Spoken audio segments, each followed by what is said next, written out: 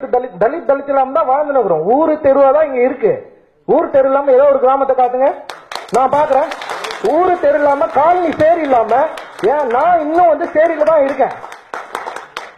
ஏதோ ஒரு கிராமத்தை காட்டுங்கன்னு சொல்றேன். ஆனால் நான் தமிழன் என்று சொல்ல வேண்டிய தேவை இருக்கிறது. ஏனென்றால் நான்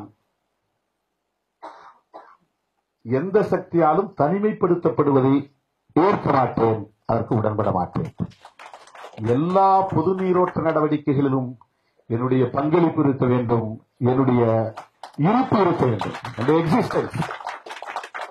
தமிழன் என்கிற ஒரு அடையாளம் என்பது பொது நீரோட்டத்திற்கான அடையாளம். அது நான் என்னை தனிமைப்படுத்திக் கொள்ளக்கூடாது, தனிமைப்படுத்திக் கொள்ள முடியாது, தனிமைப்படுத்திக் கொள்ள மாட்டேன். தலித் இந்த சாதியினுடைய மிக முக்கியமான விஷயம் என்ன, தனிமைப்படுத்துறது, ஐசோலேஷன் தான். தனிமைப்படுத்தி நிவாரணம் அப்போ உனக்கு இதுக்கு சம்பந்தம் இல்லைங்கிறது தான். தனிமைப்படுத்துதல் தான் தீண்டாமையின் மிக முக்கியமான அடிப்படை கூறாக இருக்கிறது. தனிமைப்படுத்துதல். உன் வாழிடம் தனி, உன் கலாச்சாரம் தனி, உன் உடை நடை பாவனை தனி, உனக்கும் எனக்கும் தொடர்பில்லை என்பதுதான். தனிமைப்படுத்துவதை அனுமதிக்கவே கூடாது. நாம் பொது நீரோட்டத்தில் நம்மை இணைக்கிற போராட்டம் இருக்கிறதே, அதுதான் சாதி ஒழிப்பு போராட்டத்திற்கான முதல் பொருள். இன்னும் எத்தனை நாள் இப்படி பேசுறீங்க போறீங்க? தமிழ் தமிழ் போட்டு எவ்வளவு பேசுறீங்க போறீங்க? எத்தனை நாள் பேசுறீங்க போறீங்க? தமிழ் தமிழ் சொல்லிட்டு வேணாம். ஒரு தெருவுக்கு ஒரு சாதி இருக்கு, ஒரு எல்லாம் அவ்வளவு சாதி இருக்குங்க. தமிழ் சாதியால பிரிஞ்சிருக்கோம். யாரால் காப்பாற்றப்படுகிறது என்பதையெல்லாம் நாம் உற்று பார்த்தால் நமக்கு கிடைக்கிற விடை சாதியின் ஊற்றுக்கண்ணாக இருப்பது, சாதியின் பிறப்பிடமாக இருப்பது, சாதியின் பாதுகாப்பு அரணாக இருப்பது, சாதியை வளர்ப்பதற்கான எல்லா ஊக்கத்தையும் உரத்தையும் தருவது இந்து மதம், இந்துத்துவம். இது அனைவரும் அறிந்த உண்மை. இந்து மதம் இன்றைக்கு இவ்வளவு வலுவாக இருப்பதற்கு எது காரணமாக இருக்கிறது என்றால் இந்திய தேசியம்.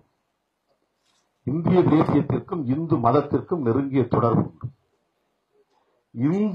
இந்துத்துவம் என்பது இங்கே பாதுகாக்கப்படுவதற்கு மிகப்பெரிய பாதுகாப்பு அரணாக இருப்பது இந்திய தேசியம் என்கிற கான்செப்ட் தான்.